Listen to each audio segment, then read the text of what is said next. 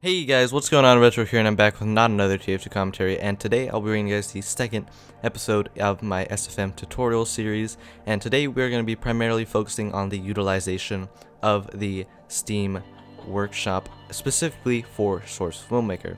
Now, a few of you who already are familiar with Source Filmmaker, or are a veteran, or just watching this video for fun, you may or may not know about the workshop, and maybe, if so, this video isn't for you.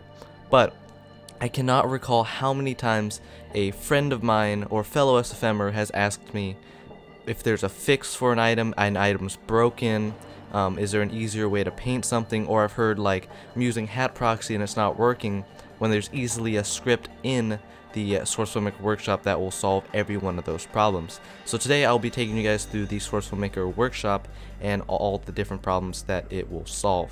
So starting off, before we actually go into the workshop, there is a few file changes that I want to do that everybody should do, is which I want you to go to your program files wherever your Steam is located. You want to go to Steam, go to Steam Apps, Common, and then you want to scroll down to Source Filmmaker, go to Game, User Mod, and then you want to find the Game Info text file.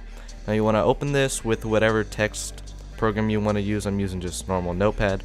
Now these lines of code start slashed out. This is what we want to look for, search paths here. So these are all the search paths it will look for all its models.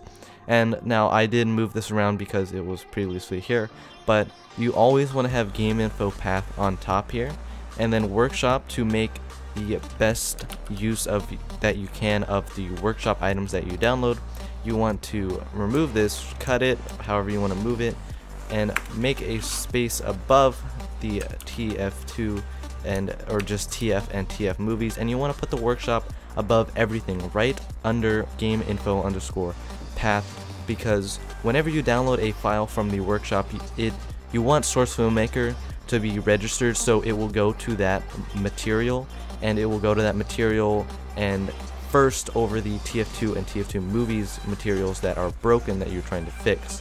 So it will always go to the workshop items and materials that you downloaded instead of the broken textures that you're trying to fix. So basically, after you do that, you can just save that, close it, and you're good. Now we can actually move on to the workshop. Now I do not have the workshop open yet. Alright, so you can easily go to the workshop. Either I'm using a custom overlay for Steam right now, which is Metro for Steam, and I have the easily accessible button here to go to the workshop.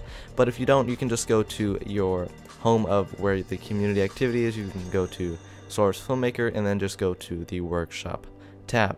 Now here we are in the Source Filmmaker Workshop, and you can see all the most popular items of this week. But what we're going to be looking for, let's say, so starting off here, for an example, is let's say a friend contacts me and says an item is broken, I'm trying to paint it for a loadout and I can't. So basically what you can do here, you can literally just look up the word fix, and it will bring up all the fixes for the different files. Now the workshop has tons of things offered, such as you can see here: maps, particles, scripts, materials, textures, sessions, shots, and animations. And you can select the different universe you want to be in for whatever you use Source Filmmaker for, whether it's Half-Life, TF2, Left 4 Dead, Portal, or Counter-Strike, or any of the other models or files that you put into Source Filmmaker or are supported by it. So let's say we have the North Pole fleece. It's black and we're trying to paint it for somebody's loadout, or we're trying to paint it for an animation or poster.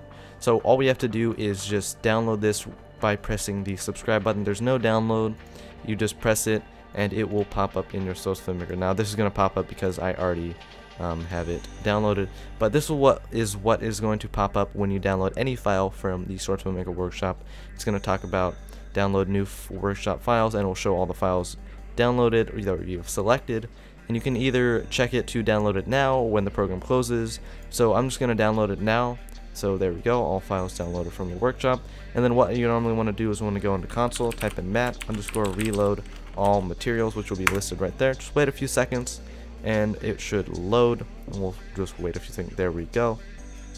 And then what we can do, we can go back into this, and whatever file or model we are trying to fix or cosmetic should now be fixed, and all we have to do is just scroll through the timeline and it should be fixed. For example, if we had that North Polar Fleece. Alright, anyway, that is one way you can use the workshop. Another way is a script. So let's go back to the workshop here. Let's look up docs. Well, that should just be enough. So this is probably my favorite item for Source Filmmaker, which is docs color script. Now, I've had people contact me saying like I'm using Hat Proxy and it's not working.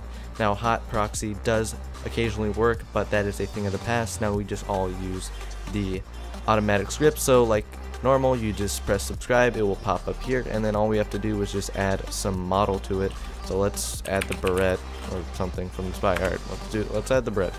And there we go. So it's right there. All we have to do, right click, just go to rig and setup. We'll just, you know, we'll paint it purple. There we go. Done. Painted purple. We don't have to go through Hat Proxy. We just use a script downloaded easily from the workshop, and that's pretty much it. The workshop has an unlimited amount of things, and every day it grows. I remember when I joined Source Filmmaker, there was only about, I think, 2 pages of workshop items. Let's just go back a page here. Let's see how many pages of workshop items there are now. I'm gonna guess there's, let's see, hundreds or so, maybe 100. There's 121, so it's grown a lot since I've been around. And Source Filmmaker is in beta now. It's been in beta ever since I started, which has basically been forever, and I don't expect SFM to get an update soon or any time. I've never remembered when SFM has actually got an update. So us Source Filmmakers, or whatever you want to call us, we have to be self-sufficient, so we mostly rely on the workshop and each other to fix models and files and to create tons of amazing things. Like, I don't know what this is. That looks pretty cool. There's Linkle. I don't know what that is, but you know, there's just tons of different stuff, and if you ever need a fix, just go to the workshop. There's probably already something there. And yeah, this workshop, I cannot talk about enough how many great things there are. So I hope you guys enjoyed this tutorial. Let me know if it's helpful to you down in the comment section below. And this is Retro signing off.